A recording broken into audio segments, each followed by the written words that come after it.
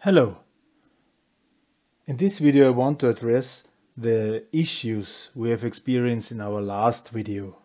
Where we tried to measure the voltage here and so on, and this did not really work.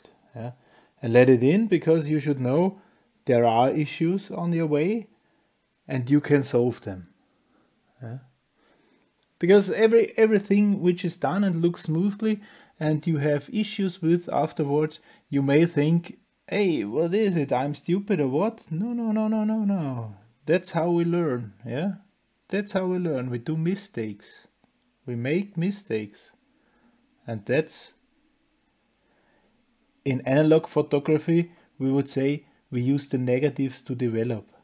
Yeah? And that's true in learning also. Yeah? If something goes wrong, then we learn something. Okay, the issue is with this, like I already mentioned in the previous video, is with this potentiometer, with the legs of this potentiometer. They are not really fitting into this breadboard. This breadboard, like I said, is contacted in these lines. They are all contacted to each other. Yeah? How does this look?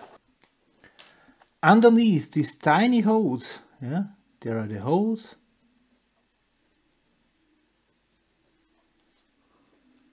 Yeah? And underneath these holes, basically there are two spring-loaded contact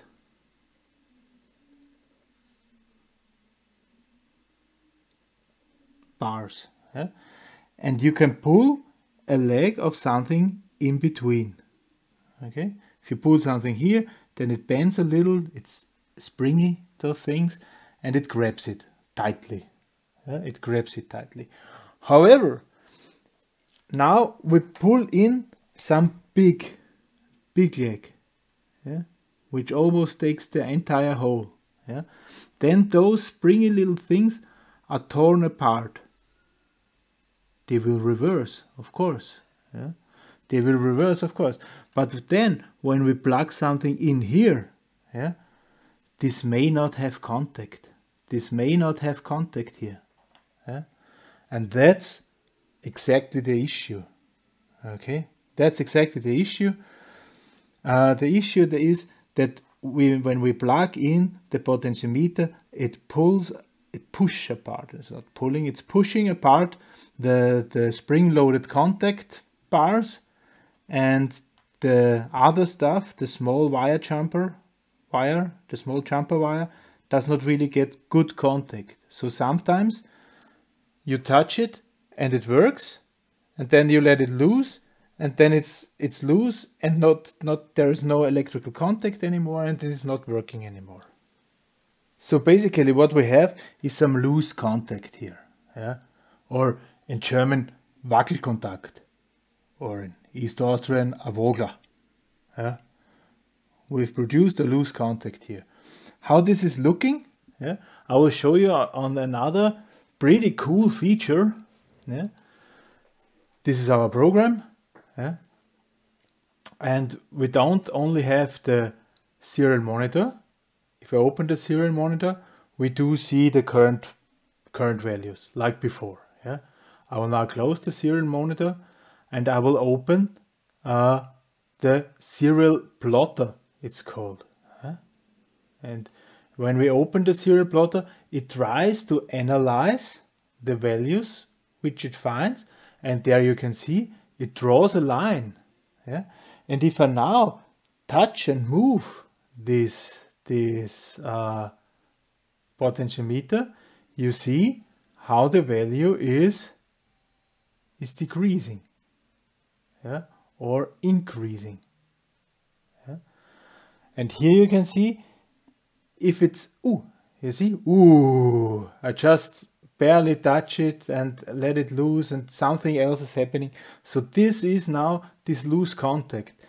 So every time I grab it or I let it go, it might happen that these wires and so on, they are not firmly connected. If I grab it and hold it tight, then this is working pretty nice. Yeah?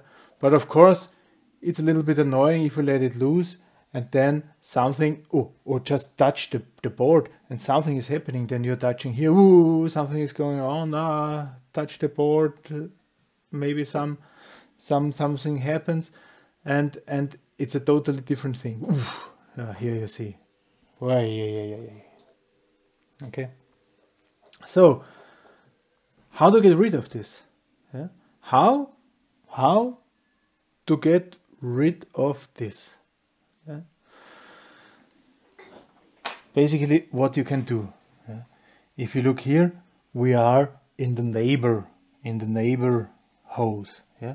If you plug it in the same hole so that you share the hole with the leg of the potentiometer, then it has to touch. Then you're not relying on the contact rows. Also on the other side, just push it in the same hole as the potentiometer. Takes a little bit gentle force again. Okay, and now have a look on our monitor. Now if I change the value here, I can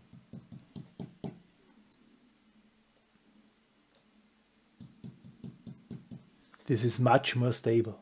Yeah? Much more stable. Okay, you see, now it's working, because now we have a firm contact between the legs of the potentiometer and our jumper wires. Yeah. That was the issue, or that's the issue. So it was a teachable moment. Yeah. However, now you also know this great feature here of this serial writer. Yeah? And if you do it in a correct syntax, you see it's analyzing the data pretty well. Yeah? And if you do it in a correct syntax, it's working quite good. The only thing you see what's happening here, the only thing which is a little bit annoying is this auto scaling. So if I now pull it to the left, and then here the maximum value is 1023, yeah, like we heard. This here is the percent, this was going up to 100%. Yeah. And now if I move down, maybe in steps, and this maximum value, yeah, is leaving the scale, yeah? This maximum value is leaving, then suddenly it gets scaled up and up and up and up. That's maybe a little bit annoying, but you know, it's working. Yeah? Oh, and here, ooh, that's nice. Here we see something. Yeah? Here we jump between two values. Yeah? Here we jump probably from 43 to 44, and you can clearly see there is no value in between. That's our digital step width. Okay, so that's here we can see our resolution. If you see something like this, it's clear it's either this value or the one above, but something in between cannot happen. Typical digital behavior. Okay, so to summarize, what we can do, we can read digital inputs, we can write digital outputs, we can read analog inputs, we can write somehow analog outputs, and that's all we need. That's really all we need. Okay, there's nothing more. The rest, from control point of view, the rest is just software, in which manner, in which sequence we turn off and on some outputs. Okay, so the basics are there, and now the next videos will deal with some examples on what we can do. Thanks so far for listening. Take care.